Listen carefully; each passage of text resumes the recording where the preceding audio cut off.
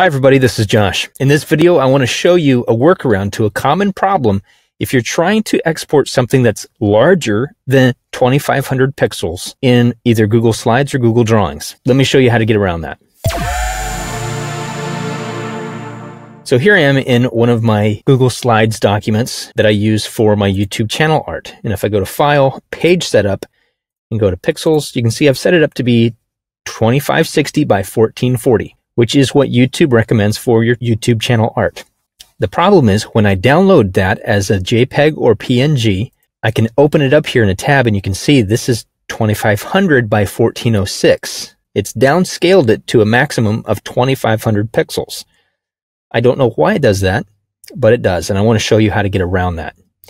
What I'm going to do is go to File, Download As, and I'm going to choose Scalable Vector Graphics, or the SVG, and you see there it says the current slide, so it will only download the current slide that I'm on as an SVG. I'm going to choose that, and then I use a tool that I've been using for a long time, and I did do a video about this a while back, but I just want to make sure that it still works the same way and solves the problem, because tools can change, websites can update, you never know. So I'm going to go ahead and select a file, and I'm going to choose that SVG from my downloads.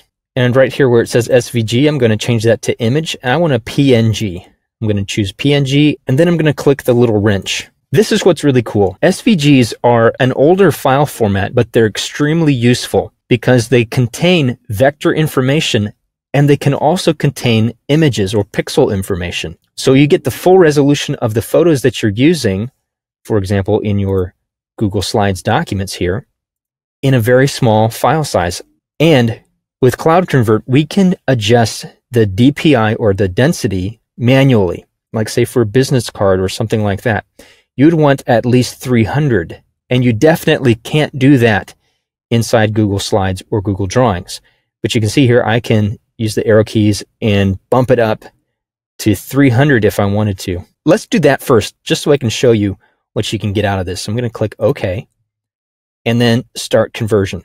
Now, if you're logged in, you can save this to your Google Drive or just convert it and then download it to your hard drive. So once it's done its conversion, it gives me a download button, and I can just click on download to save it to my hard drive. Let's go ahead and open this up and just see what we got. There's our YouTube channel art. Let's open it in a new tab and see what our resolution is. Look at that, 8,000 by 4,500. And it takes a little while to load here, but you can see it's nice and crisp. I can zoom in on here. Look at that. It's nice and crisp and clear. And we just could not get that high of a resolution output from Google Slides or Google Drawings. That's fantastic. So that was at 300 DPI. So I'm going to do the same thing again. Go to PNG, click on my wrench, and under resolution, I'll just say no change and click OK. Then we'll do our Start Conversion and download that converted file to our hard drive.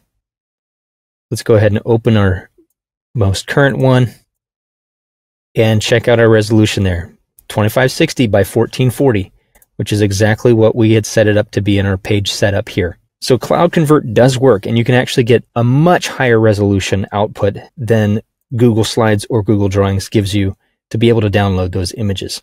So check out cloudconvert.com and using the SVG file format. Hopefully that works for you. Thanks for watching. Bye for now.